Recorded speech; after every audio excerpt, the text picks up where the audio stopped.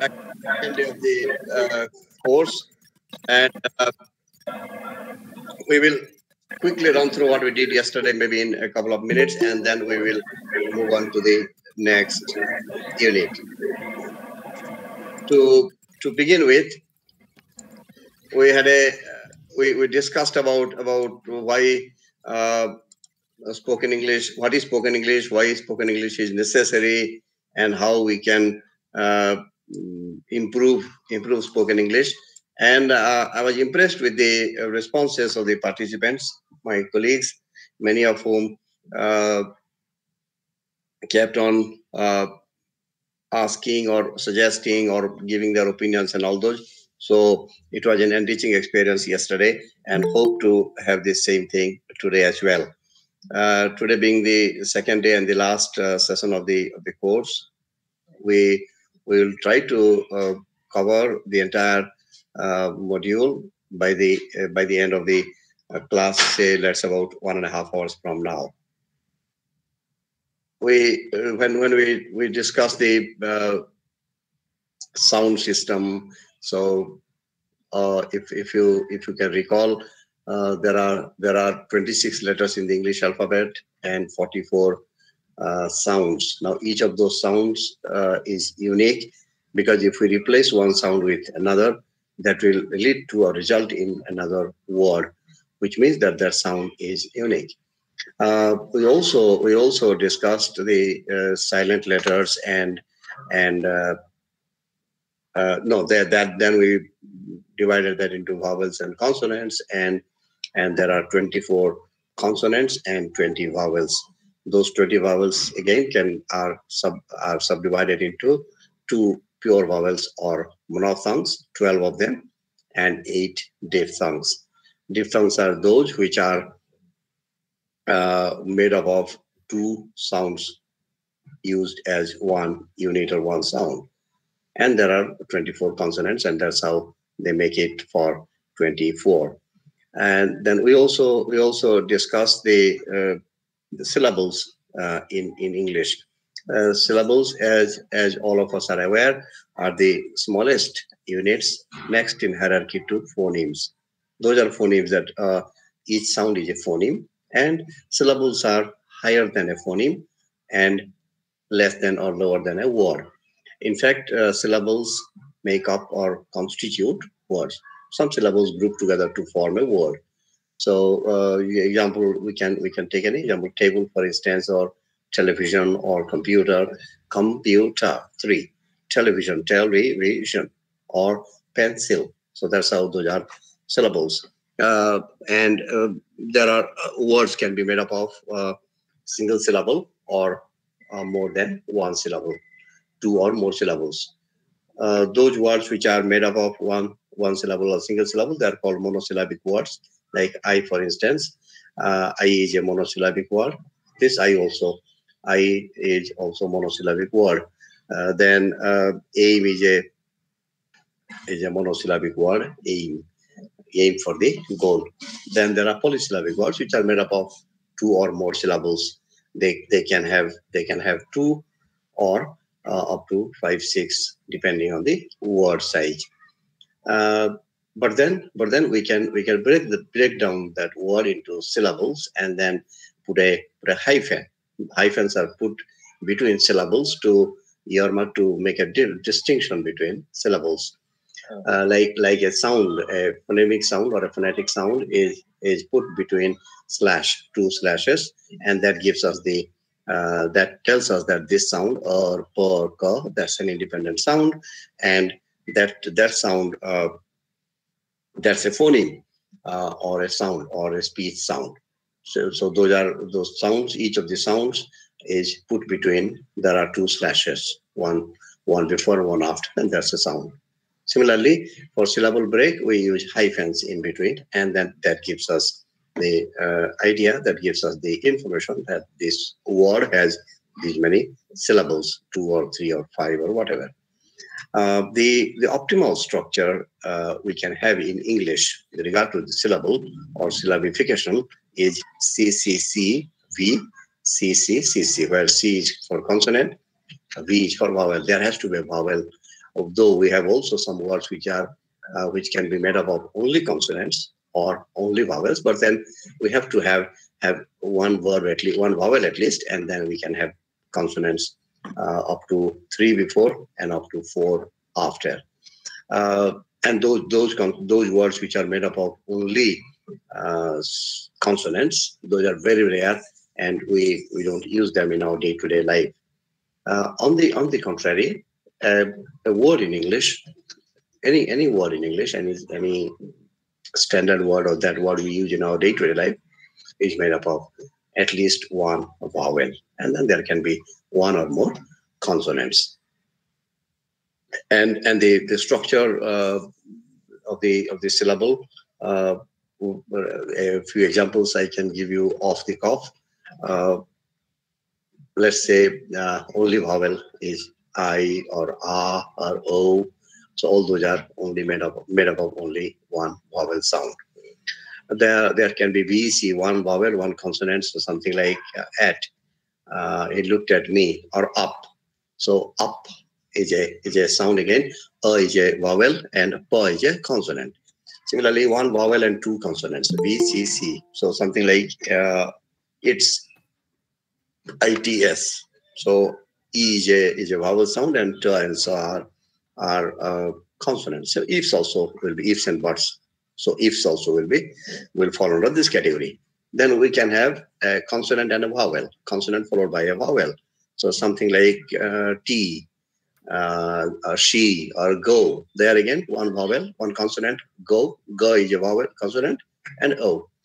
Then one consonant, one vowel, one consonant again. Something like boat. Or one consonant, one vowel, and two consonants. That's like box.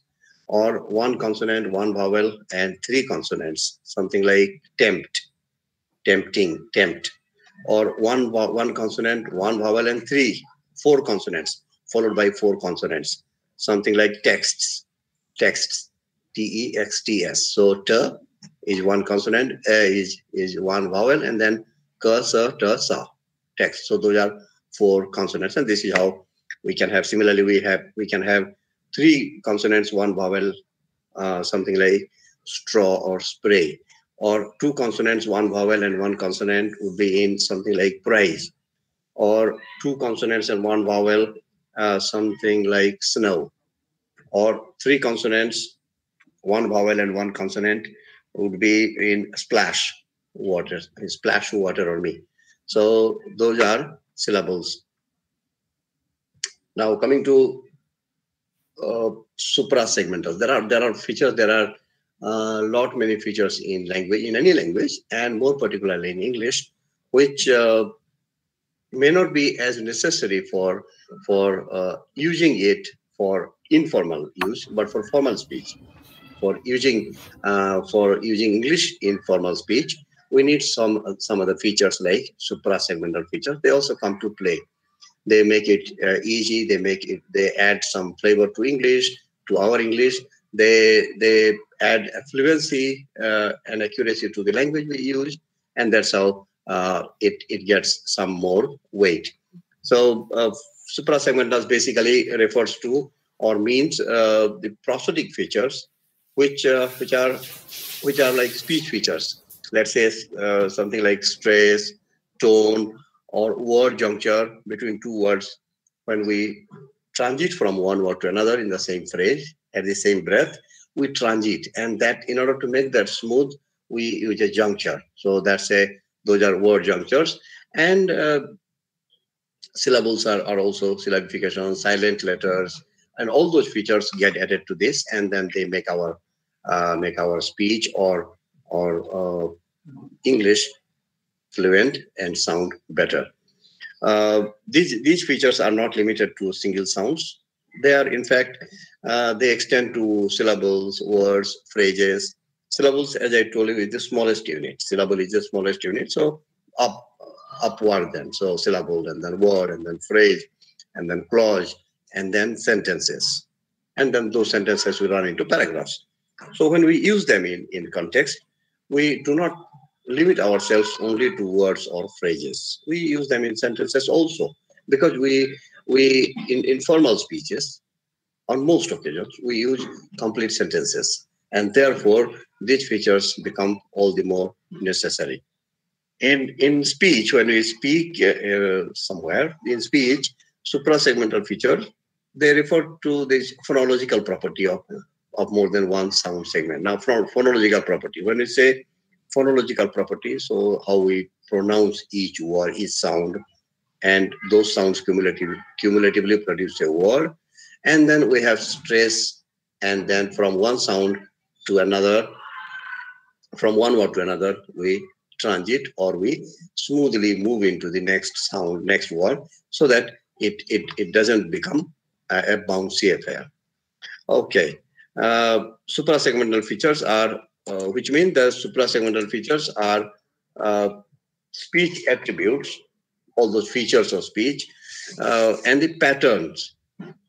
They are speech attributes, and they have a pattern: stressed syllable, unstressed syllables, and then accent and rhythm, and then pitch, and then contour, and then the loudness or the level of tone, and the pace. All those features involve. All those features help us in our speech. It in fact, suprasegmental features also add meter and rhythm to the poem. It also adds structure and cadence to a poem in case we are reciting. In case we are reciting. All right. Now, next, coming to the consonant cluster. Consonant cluster is also an important segment, an important part of a spoken English, because they cluster together, they group together. Some sounds group together. Since we are talking of consonant cluster, so only consonants. Consonants group together to form as one unit. Let's say in a word like please or play. So for P and L, now that's a cluster. We do not separate them. We do not use them independently or separately. So PL is used as one unit, and in a word like play, so that per and la, it gives us a cluster, play, or cure, K and U. So K and ear sound, K sound and ear sound. That gives us a word like cure. So that's again another example of a consonant cluster. Or swim, SWIM, swim, or swine. So SW there again, that's a cluster, consonant cluster. Or something like human, HU, human. Her and ya, sound as in yell, as in yoke, as in York, as in yat.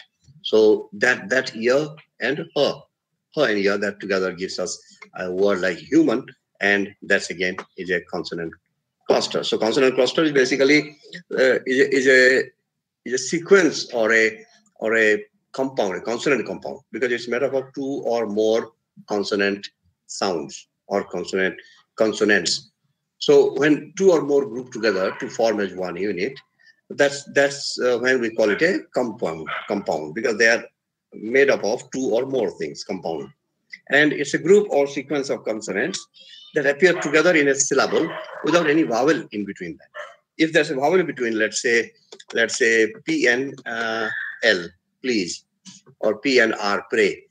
If there's a vowel in between, then it won't be a consonant. It won't be a consonant cluster. It'll be, let's say, PL in a word like play.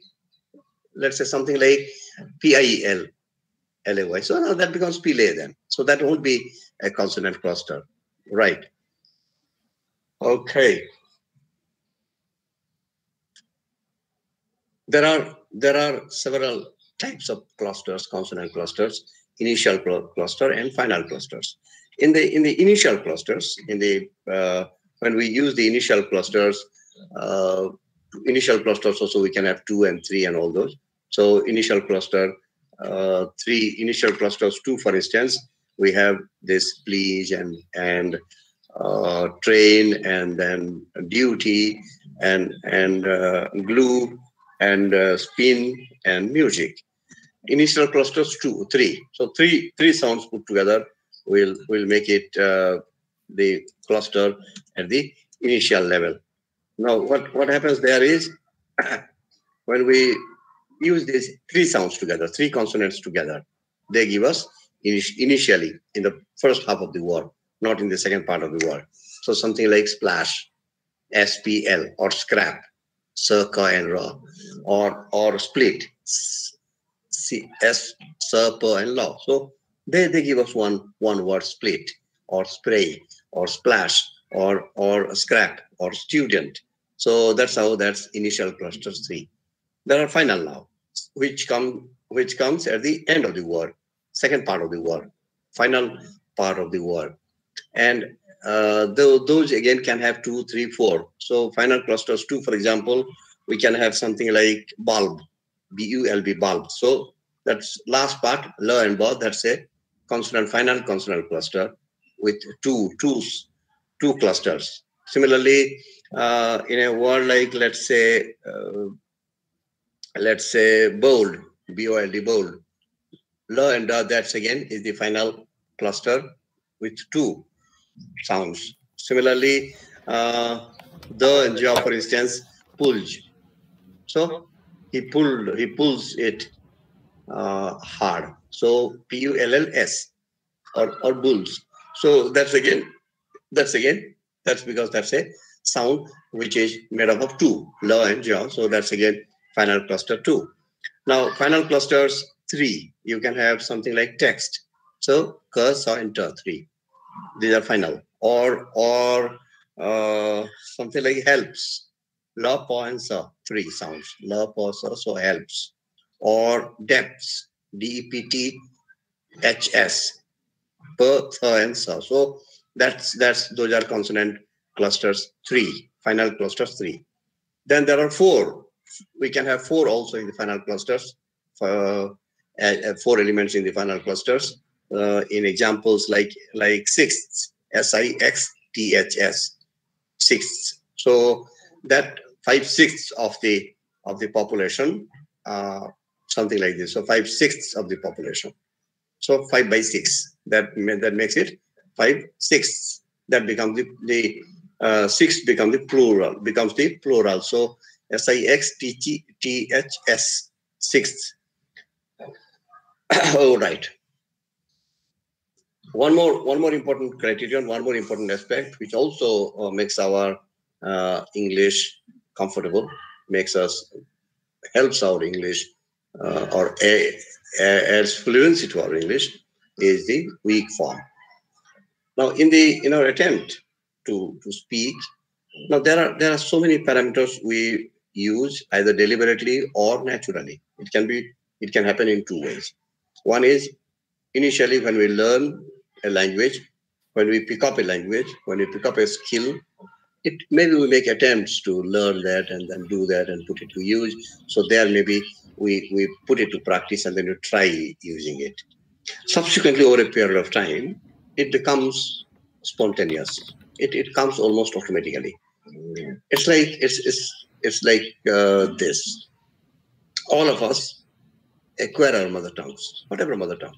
It may be Bengali, it may be Odia, it may be Telugu, it may be Tamil. Whatever mother tongue that we use, we acquire it. We don't learn it. We acquire it.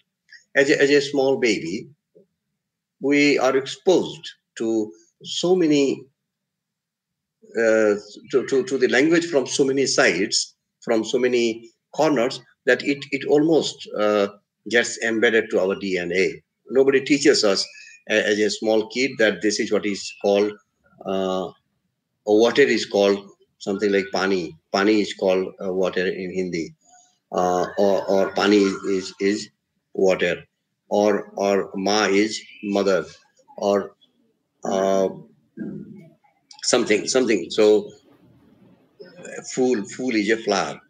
Now, nobody teaches us that one. We observe, we see people, we see mom, dad, or grandparents, or domestic help, or people around us in the community. We see people behave, we see people talk to them, talk to each other, talk to us, and that's how it gets reinforced in our memory. And then we know that we find a pattern that, okay, so whenever I need water, I must tell pani. Now that I see over a period of time that mom gets me water whenever or milk for instance. Okay, as a small baby, milk whenever I'm hungry. So I know that that's food. That's a type of food that gives me strength, that saves me from hunger. And that's how whenever I feel hungry, all I need to do is to maybe identify, is to show a finger, is to shout it out. So food or khana or something like that. And that's how we learn. So that's acquisition.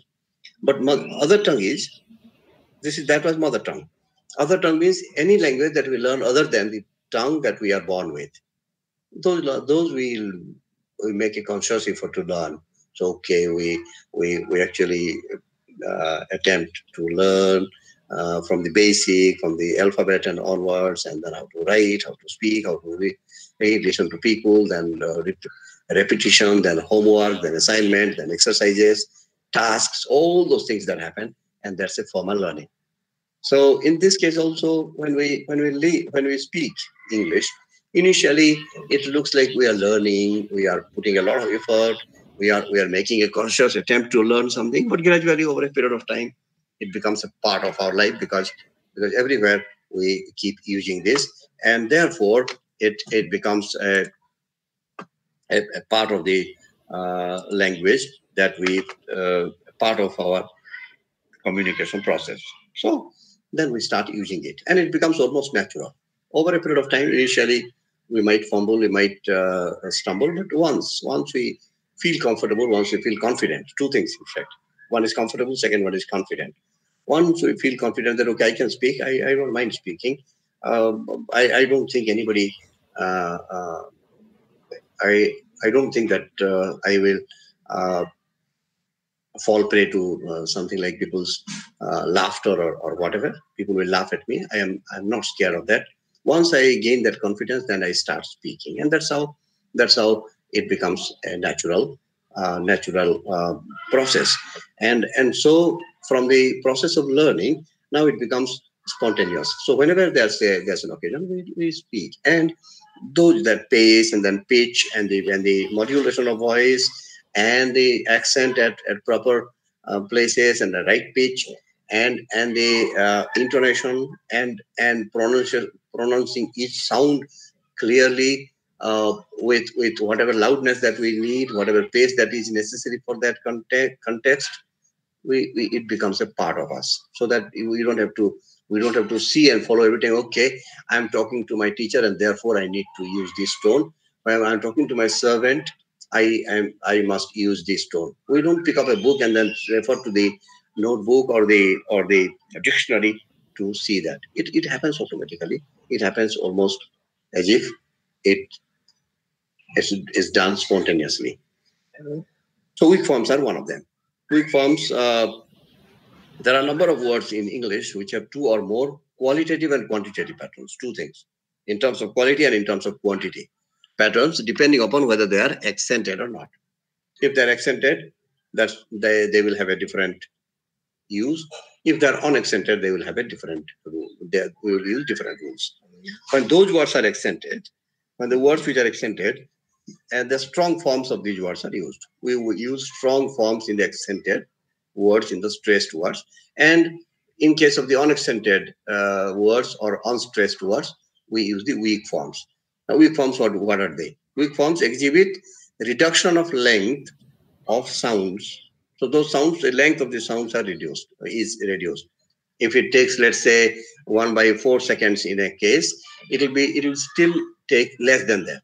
We are not talking of minutes and hours and all those. We are talking of milliseconds. It takes so less time to pronounce a word, to make a sentence. So when we use unstressed syllables, when these syllables are not stressed, it doesn't take as much time. It takes less time. It gets reduced. The length of the sound is reduced. And therefore the vowels, and that we achieve by weakening the vowels. So yesterday I was giving an example. Now also I'll give some more. Let's say in a word like some, SOME, some. In a strong word, it would be some. I want some money.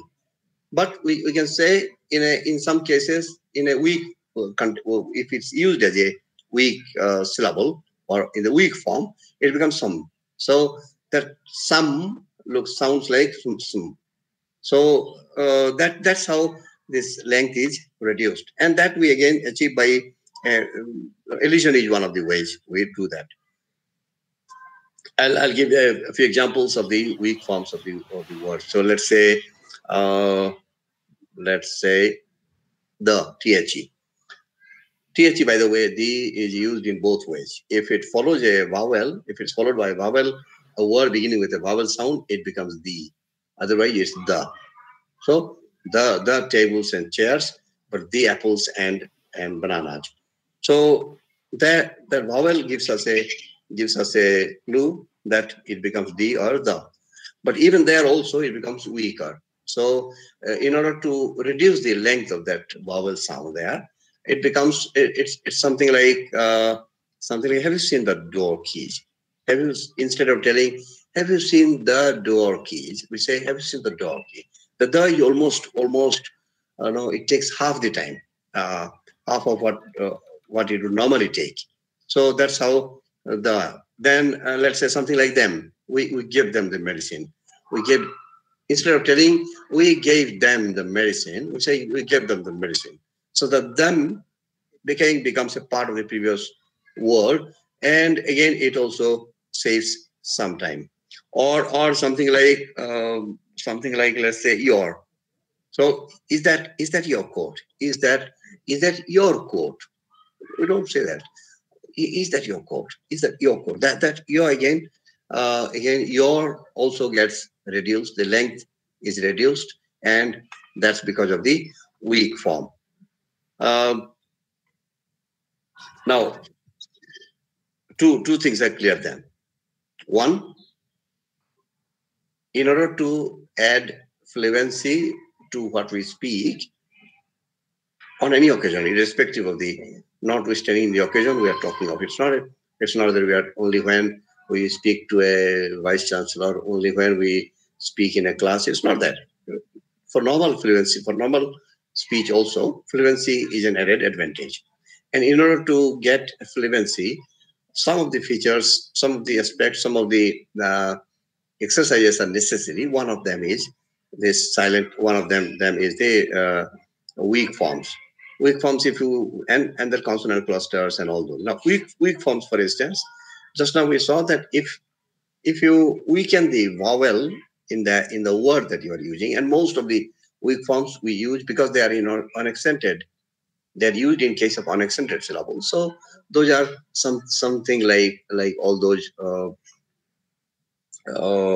articles, for instance, a and the, all those determiners. Then pronouns may be he, she, it, they, all those. Then maybe conjunctions and, or, but, and all those.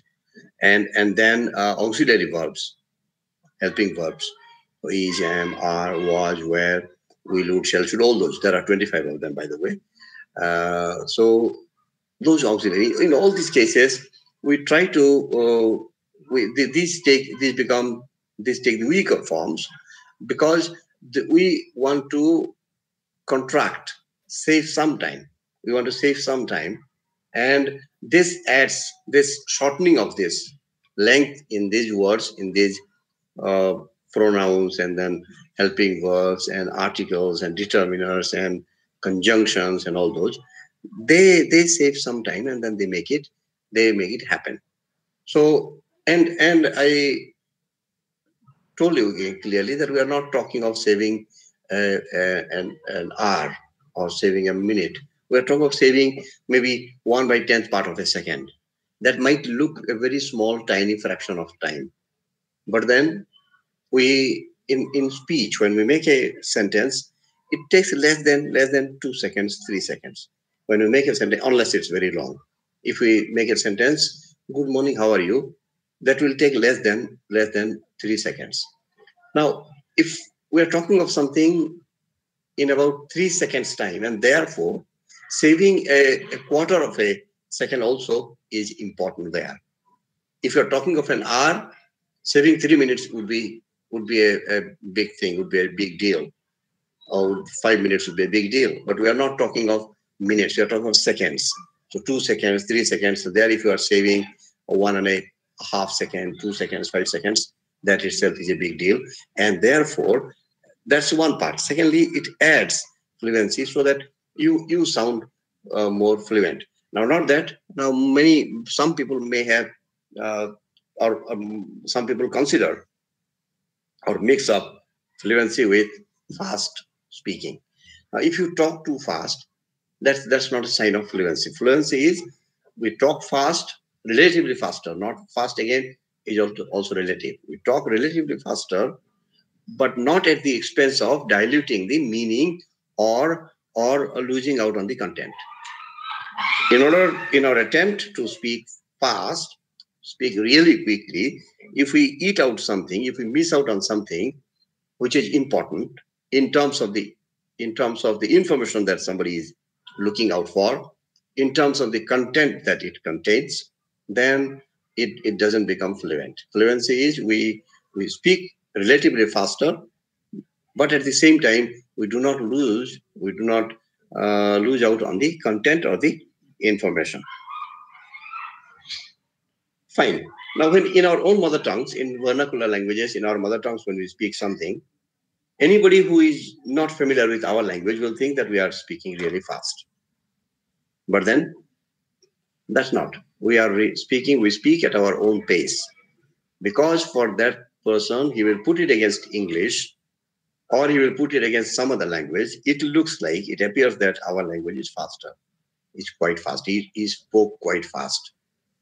And another factor is because we have been using this language, this mother tongue, since our birth, and therefore we have been using it for as old as we are.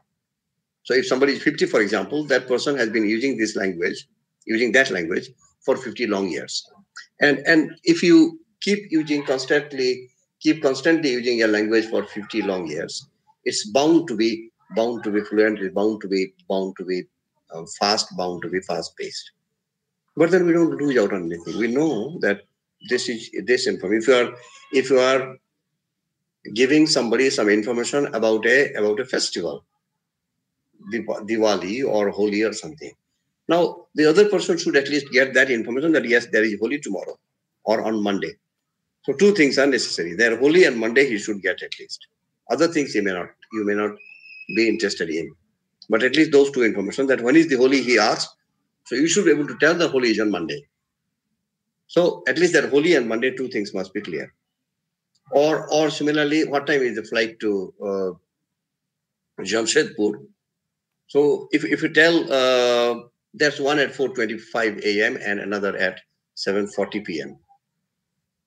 Two pieces of information. That's morning and evening.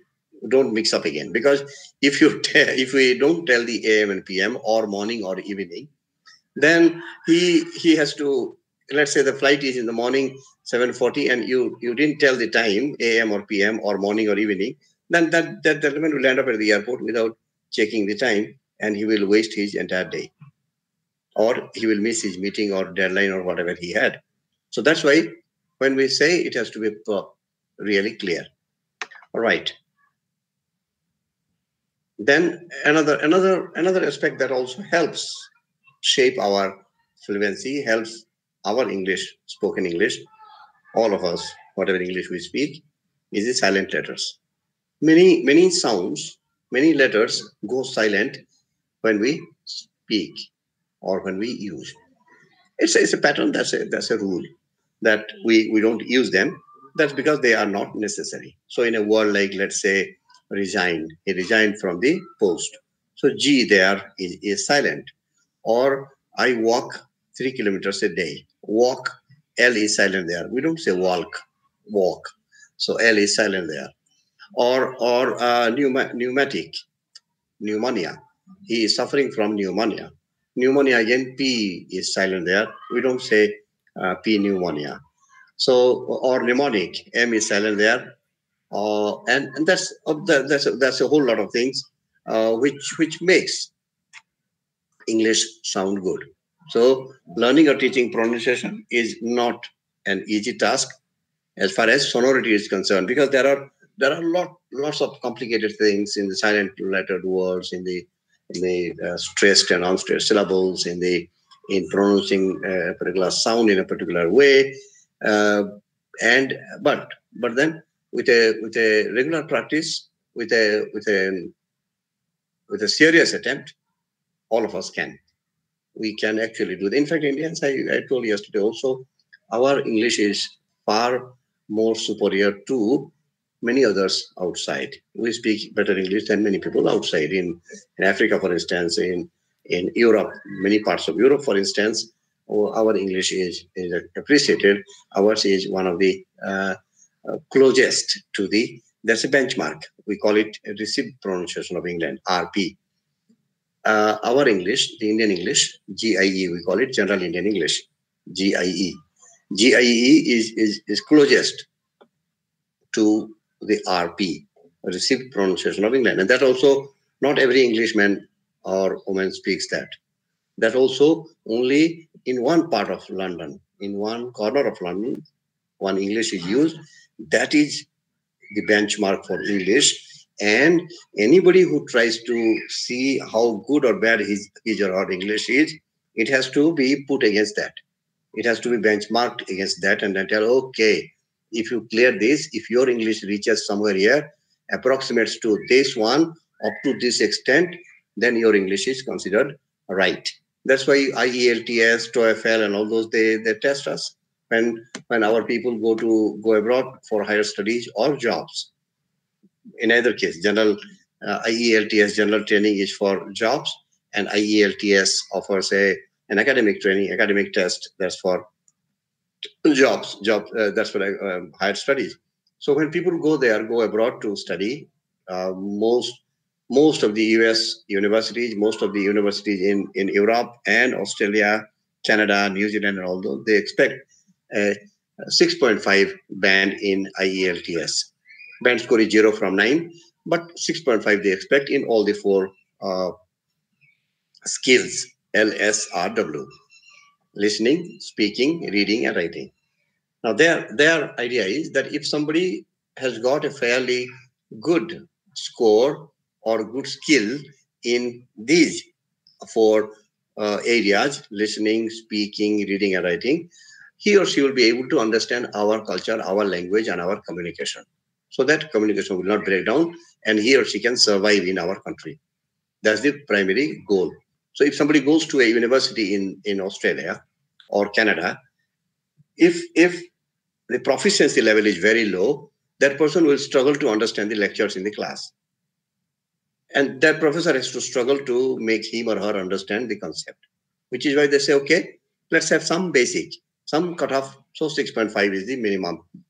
For many universities, 6.5 is the 6.5 in the overall band, 6 is the minimum in each. So they say, if you have got around 6.5, you will qualify to join our university. Similarly, jobs also, because you are going to stay there or work there, you have got a work permit, you will get a work permit based on this. So they say that if your English is okay in all the four areas, then you can manage here. So that's how they consider our English. Indian English is okay. Many people from India go abroad. Every year, several people go abroad for higher studies or jobs and all those, and they have been doing good. And people in those countries in Europe, Asia, Europe, Africa, the US, Canada, Australia, New Zealand, and all those, they are very happy that our people can manage to speak English well. And ours is much better than others' English. Okay. Now, silent letters. So one of the immediate factors is the lack of correspondence between the letters and the sounds. We don't have a one-on-one, one-to-one relationship between sounds and letters. We have 26 letters in the English alphabet. As opposed to that, we have 44 sounds. And therefore, because of the discrepancy between sounds, between letters and sounds, sometimes it becomes really tough. But then once we notice them, once we put some effort to learn them, once we practice some, it becomes a cakewalk. And of course, that disparity between sounds and between letters and sounds makes the non-native speakers like Indians and for whom English is not the mother tongue, it makes our makes our job slightly difficult. But then we can always learn that, and then once we see the rules, once we understand the basics and the concept and start using them, it will no longer be a difficult proposition. Uh, a learner who expects who expects the letter B, for instance, in word like, let's say, bat or robin or cab or baton, if he gets confronts a word like dumb or tomb or doubt, there B doesn't appear at all. Now, how does one account for this? Initially, we see, okay, B is a clear sound. So it's clear in a word like bat or baton or barbecue. But then in a word like tomb or doubt, it doesn't appear there. So now there's a pattern there. So we can see a whole lot of words with with uh, with these sounds with each of these letters being silent there, and that will give us a hint, that will give us an exercise, and then uh, maybe equip us with the skill to appreciate and then using them at our pace and at our way. So let's say for A is silent in words like bored or aesthetic. B is silent in words like doubt and tomb, or C is silent in words like jar and indict. The court indicted him. D is silent in words like Wednesday and handkerchief. We don't say handkerchief, we say handkerchief. So hanky, handkerchief. So there, it's again, it's something which is silent. Then F is U. E is silent in word like I or eucalyptus. Or F is silent in words like halfpenny or halfpenny. G is silent in paradigm. H in R or honest. Uh, I is silent in parliament and business. J is silent in words young, Carl Jung, that psychologist, Carl Jung, or marijuana. Marijuana is a drug, so marijuana. Or K is silent in knowledge and knife and no. And L is silent in almonds and half and walk. Then M is silent in mnemonic. N is silent in hymn. Hymn is a prayer offered to God. So hymn, Hymn, hymn. There N is silent. O is silent in words like Oedipus or leopard. Then P is silent in pneumatic or psychology. Then Q in key or key. Then R in forecastle or smart. S in isle and island or viscount. T in again castle and Christmas. We don't say Christmas. Christmas. Xmas, Christmas, 25th of December. So Christmas. T is silent there. U is silent in build and guess. V is silent in five pence. W is silent in playwright or answer.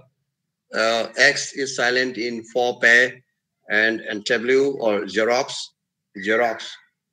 Y is silent in U or prayer or Yugoslavia, and Z is silent in rendezvous or check.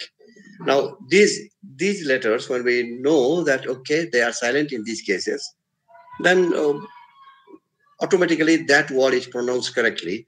And if we get the word right, if we pronounce the word correctly, then that makes our speech much more easier and better. Coming to word stress. Word stress is the relative prominence given to a syllable in a word or a sentence, in a word or a part thereof. A word may have 2 or 3 or 4 syllables. So one of the syllables gets the prominence, gets the stress, and that's called the stressed syllable. The others are unstressed syllables. And because of the stressed syllables in a line, in a sentence or in a connected speech, we get the rhythm, we get the beat at a regular interval of time. So it's a stress time syllable. In English, it's a stress time syllable. So every stress syllable occurs at a regular frequency in a line or a sentence or a or a speech or maybe a part of a line, and that makes it rhythmic. So twinkle twinkle little star, how I wonder what you are. Now there it's a rhythm because twinkle in the first word twinkle, we have the syllable, we have the stress on the first sound twink. So twinkle twinkle little star, how I wonder what you are. So four syllables there, four stresses there. Second line also four. That makes it uniform. That makes it similar, and so it takes almost the same time. The first line and the second time, though the number of words in the second line is more than it is in the first line. In the first line we have four words: twinkle twinkle little star, four words.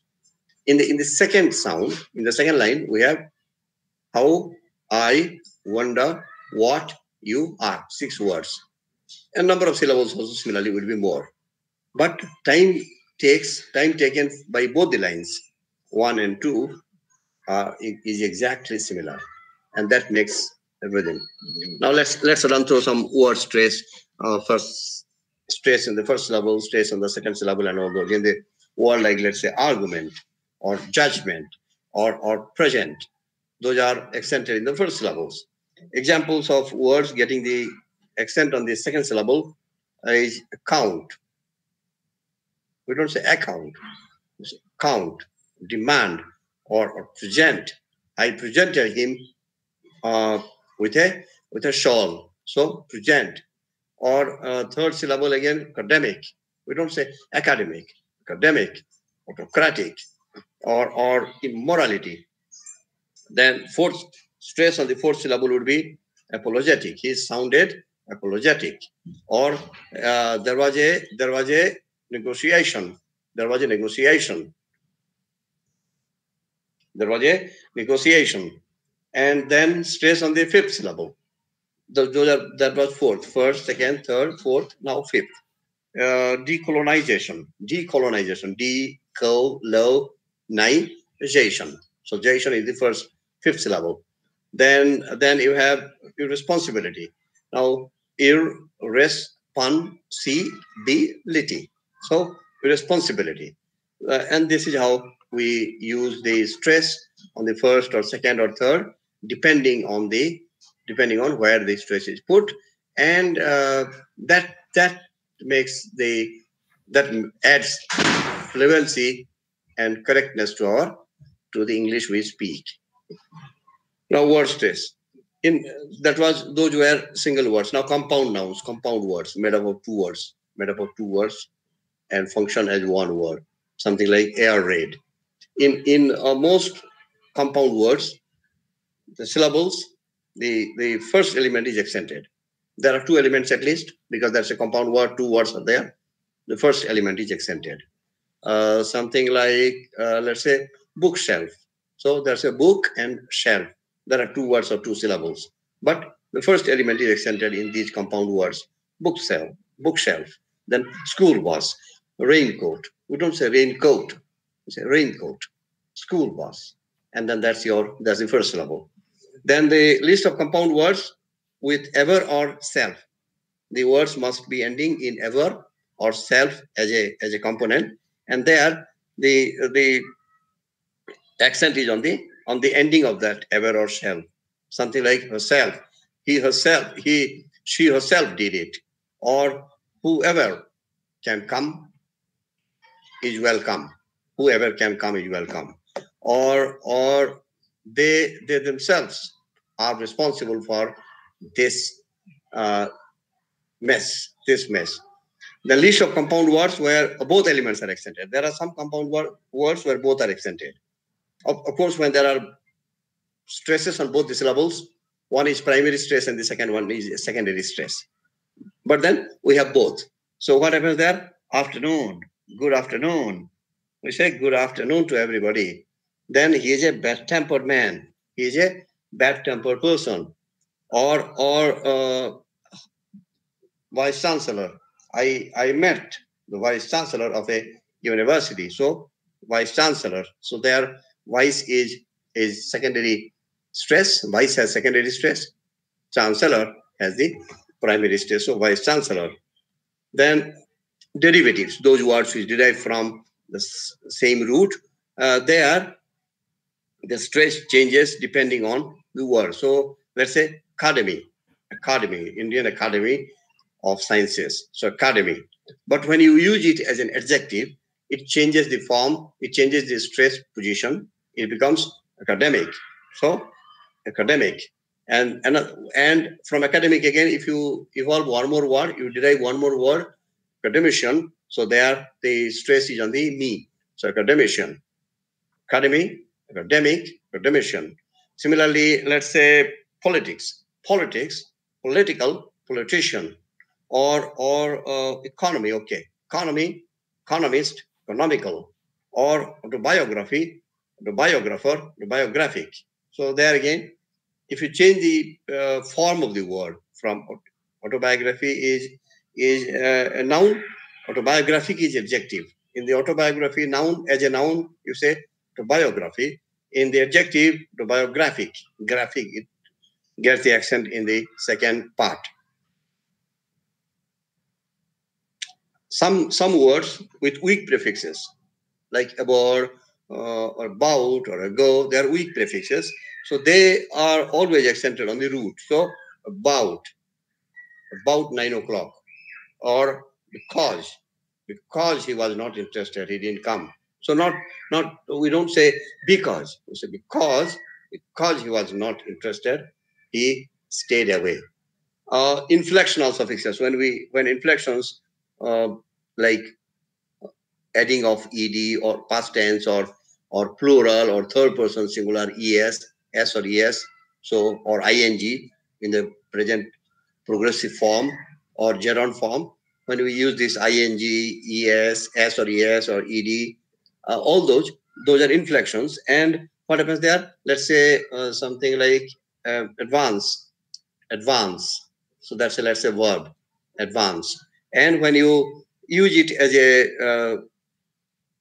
a noun, as a let's say adjective, advancing years, advancing age, there it doesn't change. So advance also, you have the stress on the advance, and in the advancing also it's on the advance. Or commit and committing, let's say commit, don't commit yourself to doing this. Another is they are not committing to do this. So commit, both the forms, in both the forms the stress remains the same.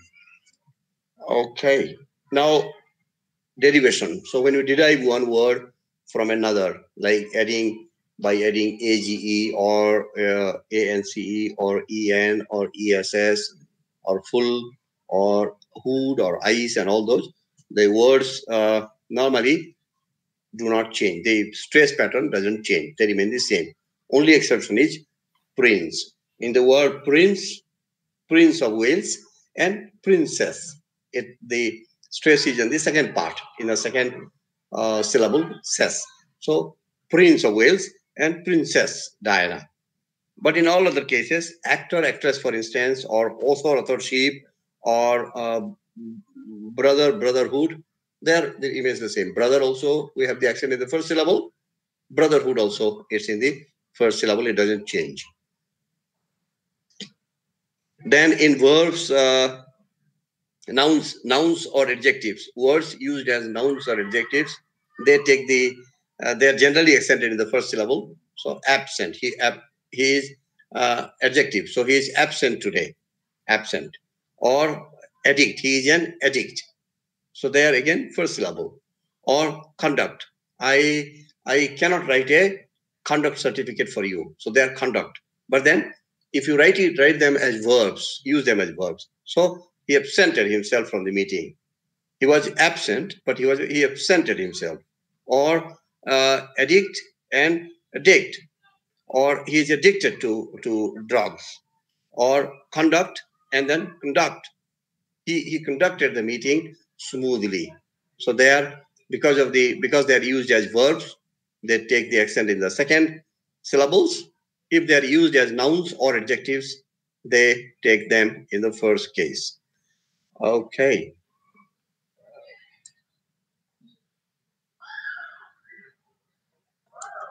All right.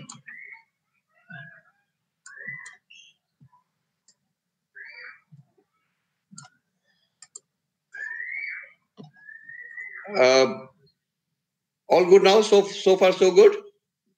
Yes, sirs and ma'ams?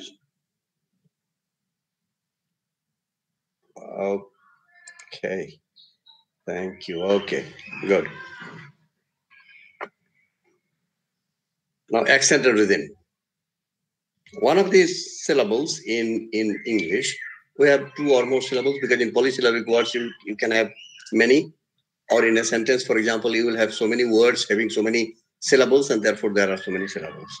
In English, one of the syllables in a polysyllabic word receives the primary accent or the stress. One of them receives the primary stress or the primary accent, and others receive the second one. One of the others receives the secondary stress. So you have now one primary stress and the secondary. Primary stress is generally put like an apostrophe before the syllable. That's primary stress, and secondary stress is the same kind of a vertical stroke is put below, not above the word. It's below the word, below the syllable, before the syllable, below and before. So that makes it something like this. I'll maybe type it out. One of them I'll type. Let's say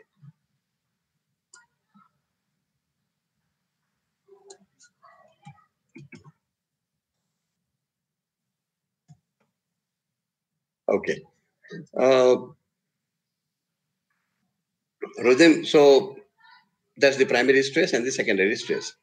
Now rhythm is the regular periodic occurrence or reoccurrence of certain patterns of sounds in utterances constituting a text. In a text, sounds occur at regular intervals of time in a line or a sentence, and it's regular. It's consistent, and it's stress time, because each stressed syllable takes almost the same time, and in between whatever unstressed syllables are there, they will take the same time in the next line also. Between two stressed syllables, whatever is there will be contracted, and they take almost the same time as in another line or another part of a line also, where it's even if it's smaller, irrespective of the length of the unstressed syllables, time taken is the same, which is why it's stress timed stress timed. Okay. Syllables occurring between one syllable and the next. Time taken to move from one stressed syllable to the next is generally in proportion to the number of unstressed syllables, followed by unstressed syllables. So rhythmic grouping correlates with a stressed syllable followed by unstressed syllable or syllables up to the next stress level, but not including it. Excluding the stressed syllable, whatever unstressed syllables are there, that take almost the same time. In the next line also that takes. So something like, go and get me a cup of milk. Now there are four stress here. Go and get me a cup of milk. Go and get me a cup of milk.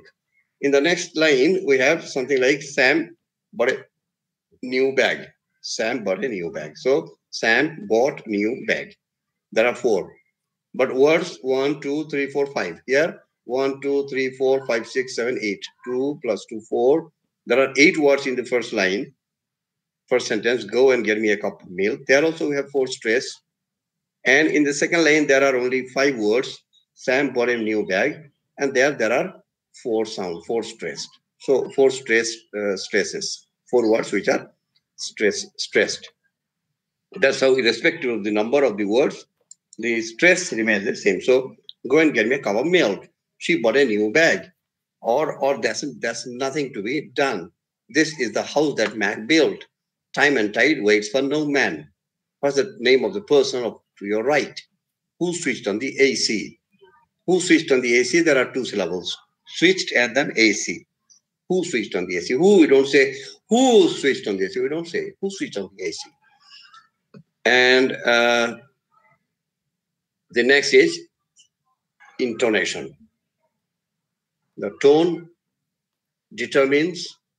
by the way, also determines the mood, what your relationship with the other person, what is your equation with the other person, what you intend to say, if you are angry or sad or happy or good, and whether you are ecstatic, whether you respect that person, whether you are insensitive or indifferent to that person. So all those things can be guessed or can be known from the tone of from the intonation of the intonation that you use in a sentence. So let's understand the basic first. What is intonation, and then we will see some examples to understand. In phonetics, intonation refers to the melodic pattern of an utterance. Melodic, so it adds melody to the utterance. Whatever sounds we utter, whatever words we utter, it adds melody to that. It's primarily a matter of variation in the pitch level and voice. So lower pitch, high pitch. So it determines the pitch. Variation in the pitch level of the voice. But in English, stress and rhythm are also involved. Not only because it doesn't work in isolation. Intonation does not work in isolation. It also has something to do with stress and rhythm. Stress and rhythm also has something to do with word stress or word accent. That again has something to do with the sounds, individual sounds, and how they are accented, how they are pronounced. And this is how the whole thing is related. It's a symbiotic thing. All of them work in perfect harmony. We can't learn one unit in isolation or in exclusion to the others. All of them work in collaboration. If we want to if we learn to speak English well, it can't be done in isolation, telling sir only intonation is okay. How if what if I learn only intonation? No sir, we cannot. Intonation we will learn only if we also are comfortable with something like accent and rhythm. Accent and rhythm will be okay only if we learn the basics of stress, word stress. That stress again we can learning of the stress will be better, or using our stress will be much better only if we know how to pronounce each sound, differentiating between the vowels and the consonants and each sound. And also those sounds or individual consonants or vowel sounds or individual or stress or intonation and all those, they're again dependent on silent words, on consonant clusters, on elision and all those factors. So it's a holistic approach. We cannot learn one thing at the cost of others. It's simple. It's as simple as this. When we want to learn mathematics, we can't say, sir, I want to learn only addition. I'm not worried about multiplication, subtraction, or algebra or mensuration and all those. We have to have all of them together so that our skills, geometry, we need to have geometry, we need to have algebra, we need to have arithmetic, we need to have sums, we need to learn the pi and all the formulas. Then only the whole branch of mathematics can be useful. We can't say no, I need mm, only subtraction or only addition, multiplication, and all those things are not necessary. No, all of them are necessary, and we need to learn all of them together. So it's a symbiotic thing. All of them must must be learned together. So this way, intonation also, it happens that way. Now, an example of intonation, uh, it conveys differences of expressive meanings, say, for example, surprise, anger, wariness, and all those. And it's the way the pitch of your voice goes up and down as you talk or recite something. If you sing something, if you recite something, if you say something, the manner in which you modulate your voice, you raise your pitch and then you fall your pitch, then that determines the tone, that determines all the feelings and the manners. An example of intonation is the way your voice raises in pitch at the end of a question. When you ask a question, the voice rises. So we say, "What's your name?" We don't say, "What's your name?" We say, "What's your name?" So it rises. And somebody will say, Yeah, my name is Pavitra. Okay, my name is Pavitra. So that's right. There are four major intonation patterns in English. There are four major, because there are a couple of others also which mm, overlap, but generally we have four: falling tone, rising tone, falling rising, and rising falling. Falling tone is from high to low, so the pitch falls with time. It can be low fall and high fall like this. Rising tone is it rises, the pitch rises, and it can be low rise, it can be low rise, or it can be high rise. Then falling rising, so it falls and then rises like a V, and rising falling, it rises and then falls like A. Now falling tone. In falling tone there are two things: low fall and high fall. Low fall is like this slope, high fall will be like this slant. In a low fall, this is how we use in statements. When you make a statement, I think you arrived on Sunday. Something like very uninterested. Okay, I know you arrived on Sunday. Very uninterested. You are not very serious. You are talking casually. So I think you arrived on Sunday. That's a statement. There you use a low fall tone like this, or the postman was looking for you. Matter of fact, you are not really serious. You are not giving some exciting information. Say the postman was looking for you. So that's a bland information. So there again, low fall. It's like this. Or in WH questions, what can I do for you? You are not really serious, not really very enthusiastic, and although you are just suggesting, what can I do for you?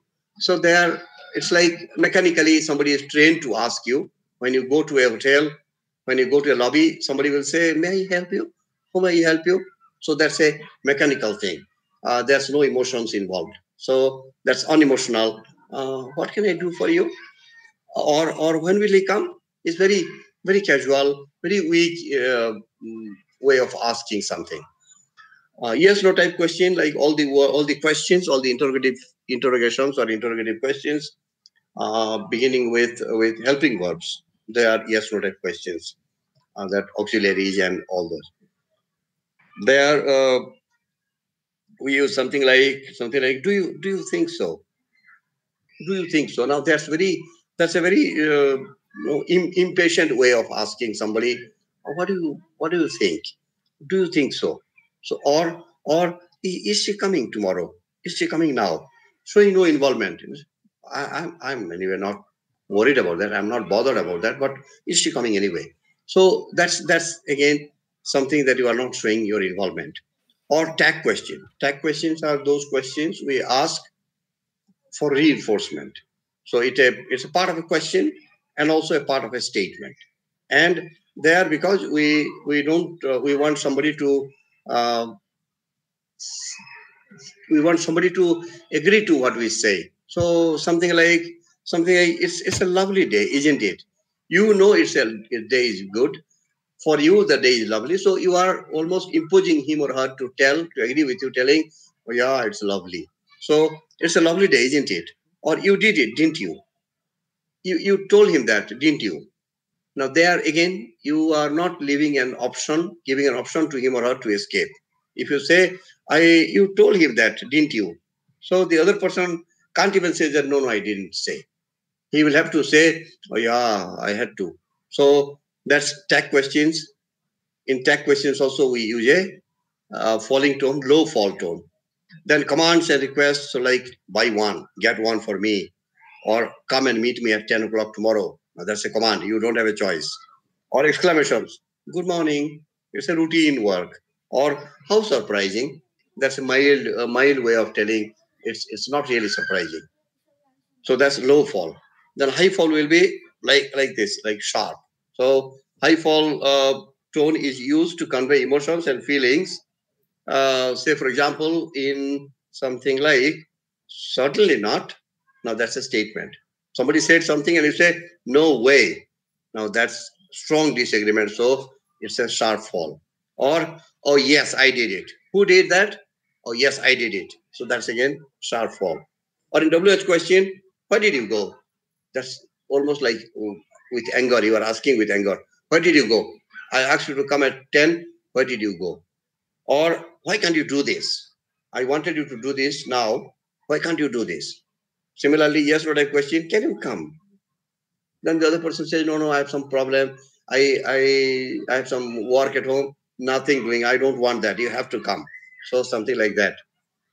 Or tag question, it's not possible to do. So is it?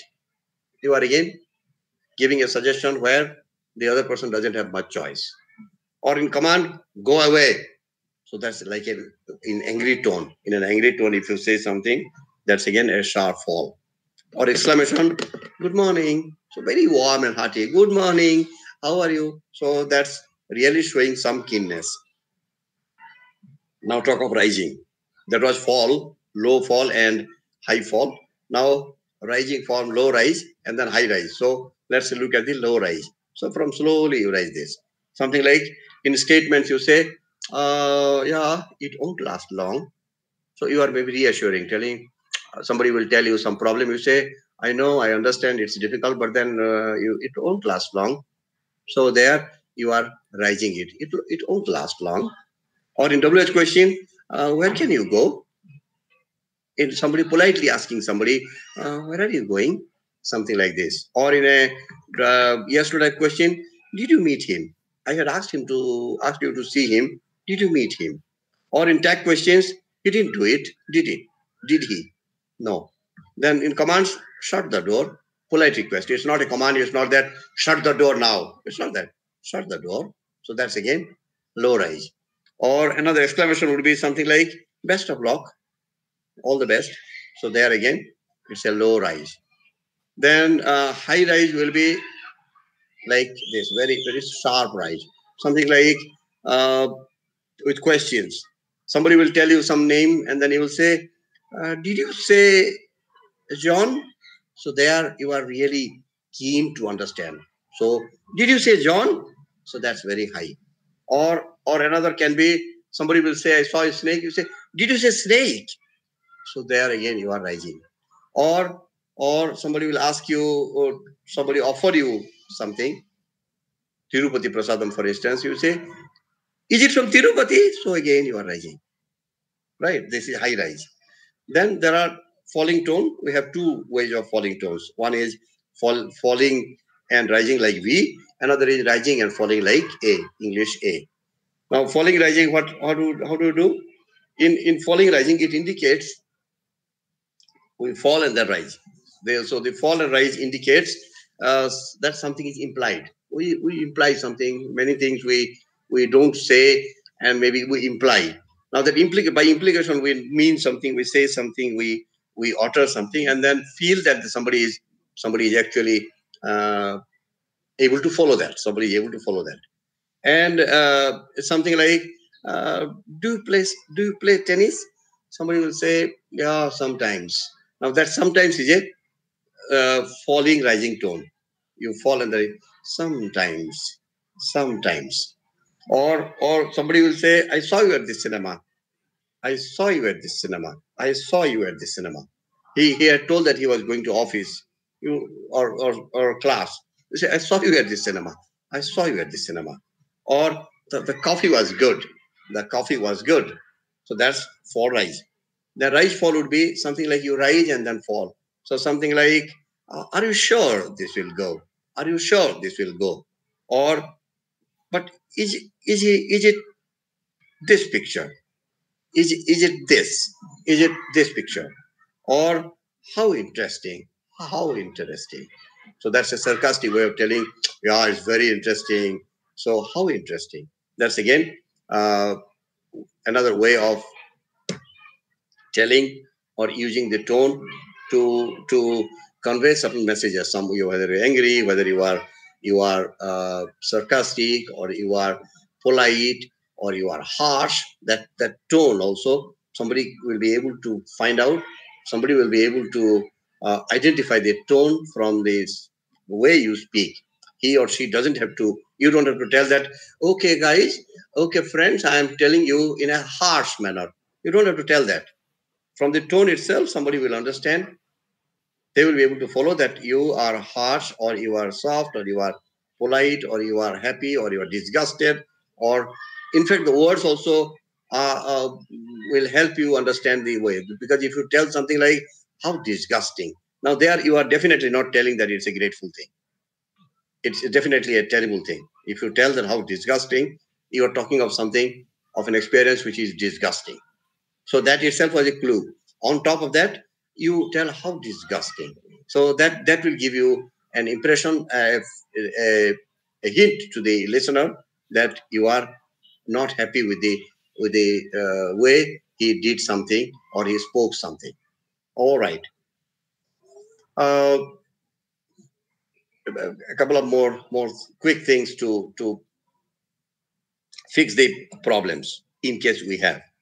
Uh, Now, one of our objectives in learning spoken English is to use it well. That's the first thing. That okay, we must learn in order to use it. It's like learning to ride a bike, learning to drive a car. So we must use it. That's the first thing. That we must be able to use it properly or use it well. That's the first thing. Second thing is, if I succeed in using it well, if I use my spoken English well, if I speak English well, then my it will help me grow. So my personality will evolve. People will respect me. People will follow me, whatever I say. I will not miscommunicate or end up in wrong communication or miscommunication. My English will be good. So that's the second thing. But then how to do that? Because fluency has been one of the dominant things. So how to speak fluently, how to improve fluency, how can I better my fluency? There are some small steps. One is smile and breathe, because if you frown and then tell something, that itself puts off the listener. So the person who you are speaking to face or on the video phone or on a Zoom call, if you frown and then speak something, that itself puts off the conversation. So the other person will say, "What? I am not interested in seeing his face. He's not. He doesn't even smile." So first is smile and breathe.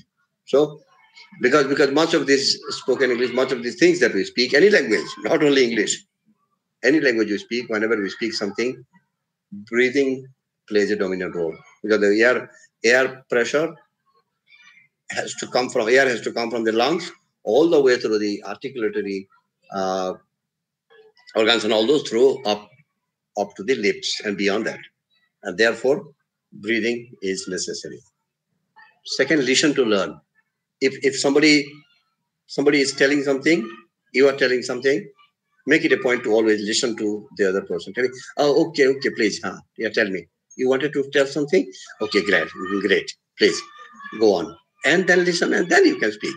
So that way, we need to cultivate one more skill also, listening. That yes, we also must learn to listen.